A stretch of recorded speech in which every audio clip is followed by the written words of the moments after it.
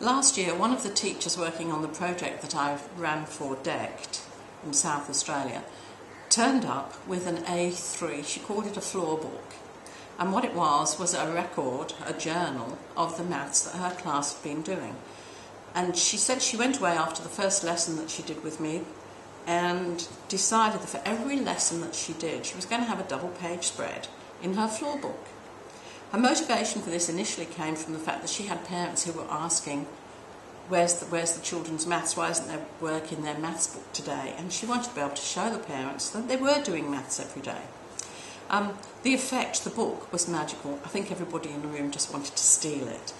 And what I've done here is I've tried to create something that resembles her maths journal.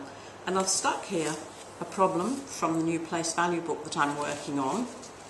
And the problem's about 20 tadpoles, and they all go swimming in different groupings. Now, I've made this up, obviously, but this says, John thinks the tadpoles swam in twos, and here's the picture, ready for speed counting in twos. This says, Anne thinks the tadpoles swam in fives, and we can see the subitizable groups of fives.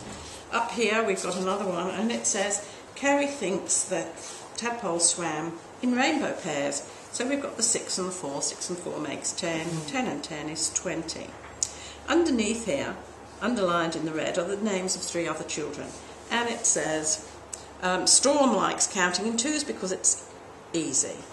Lexi likes counting in fives because it's fast. Max liked the rainbow facts, and 10 plus 10 is really fast. Underneath here I've written some reflections. So if I was the teacher, I might have written, I could repeat this lesson with a different number and different creatures to see what further connections the students would make. And then I've put, we could make these into a class book. Now this is, it took me 5 or 10 minutes, it's not meant to be beautiful. Ideally these would be cutouts of students' work.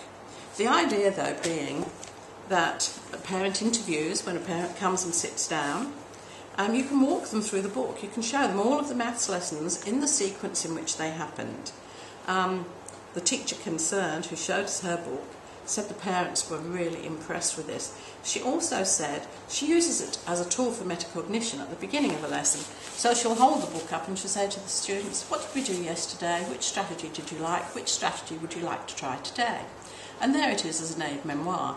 She also says that her students love to borrow the book for silent reading, and she often finds them going through and reflecting on the problems that they've been doing. So really quite a powerful tool, and doesn't take long to make. I've committed to making my page every time I run maths lessons in 2014, and you can see I've started now just to show you what a powerful tool for learning mathematics, regardless of the age of the students, something like this could be.